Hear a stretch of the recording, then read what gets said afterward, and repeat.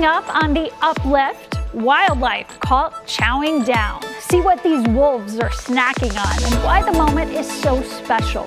Then, a Ukrainian refugee family has a home waiting here for them in Minnesota. We're going to tell you all about the special bond that made it possible.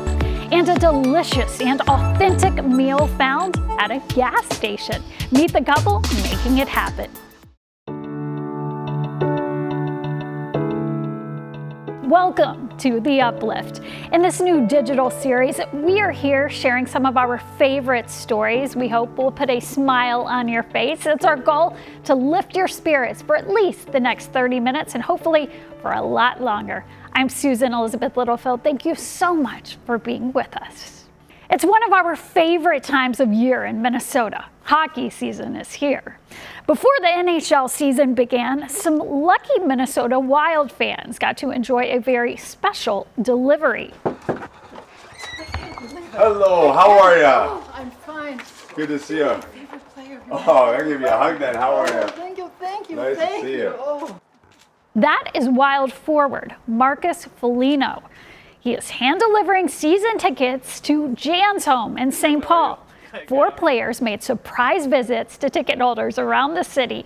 They also brought plenty of swag and some autographed pucks, of course. A perfect way for those fans to get ready for the new season. And check this out. We have rare footage of a Minnesota wolf family enjoying one of their favorite snacks, and maybe it's one of yours too. The Voyagers Wolf Project captured this video of a wolf mom and her pup foraging through some blueberries up north right there. Well, you can see this is pretty cool stuff. The researchers say this is only the second piece of footage that they know of that shows this behavior. They say when blueberries are in season, they can make up more than 80% of a wolf pack's weekly diet. Who knew? Now, a story connecting families from across the world. A Ukrainian refugee family is making their way to Minneapolis, and it's all thanks to a woman here in the Twin Cities who formed a special bond with the family's son. David Schumann spoke to the pair about their unlikely friendship and all the help that they still need. While Mykola Saprinov worked to graduate from the University of Minnesota, he also watched Russian forces invade his hometown. It's very difficult because I felt like I had no control. You're feeling really powerless and you feel like you can't really do much. He needed a place to live, too, before starting his grad studies. I just jumped on it. It just felt like a gift, and before I knew it, we were connecting, and I was sort of offering him everything I had. The daughter of Holocaust survivors, Margie felt an immediate affinity for Mykola. He's such a sweetheart. I mean, you know, I love him now. Their connection led to something greater. Margie sponsoring Mykola's family to come to America. They're now in Latvia after escaping Ukraine. I'm excited to know that they're going to be in safety, but it's also, you know, I feel in a way responsible for making sure that this transition is, you know, goes as smooth as possible. This is where Mykola and his family will move into, a 2-bedroom apartment, university housing. They'll be here in about 3 weeks, and the to-do list to get the place ready is about a mile long. You need every fork, spoon, sheet, you need everything. A post asking for donations got an overwhelming response. When you make a personal connection, everything changes. Because you start to really care. It's not just some cause out there, you start to care. And that brings out something very beautiful in us. In Minneapolis, I really hope that they will be able to find themselves here, and as I, you know, found myself here. David Schumann, WCCO 4 News.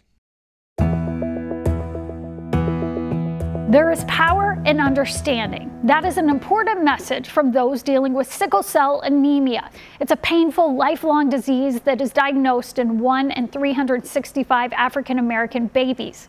I recently met 2 men on a quest to make sure that people better understand this disease, how it feels, and see the fighters who are fighting hard. The carefree days of being a kid.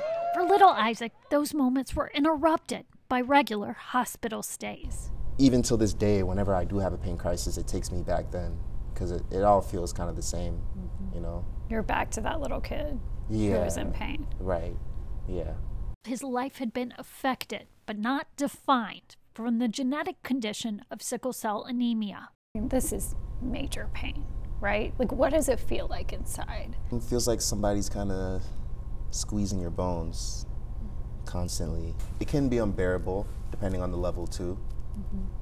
Yeah, especially falling into a crisis. His doctor at mHealth Fairview works with patients in crisis. But most of the time it'll feel like it's recurrent, almost like getting hit with a hammer in your hips or in your back over and over and over again, and nothing seems to work. The disease affects people in the U.S. from African descent. It comes from a regional natural defense against malaria. The red blood cells, which typically look almost like a donut shape without the hole punched out, will turn into almost a hook or a sickle shape when there's not enough oxygen in the blood. He's working to elevate care because data shows Black people in the U.S. have less access to proper health care. We need to provide patients with a sense of trust that we are listening to them. And even though the pain is powerful, the resilience is too. People who deal with the disease are a lot stronger than they look. That's the biggest thing.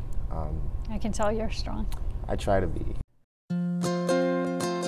Just ahead, songs that are changing the narrative at a notorious Minneapolis spot. Hear why these local artists say that the music is just what George Floyd Square needs.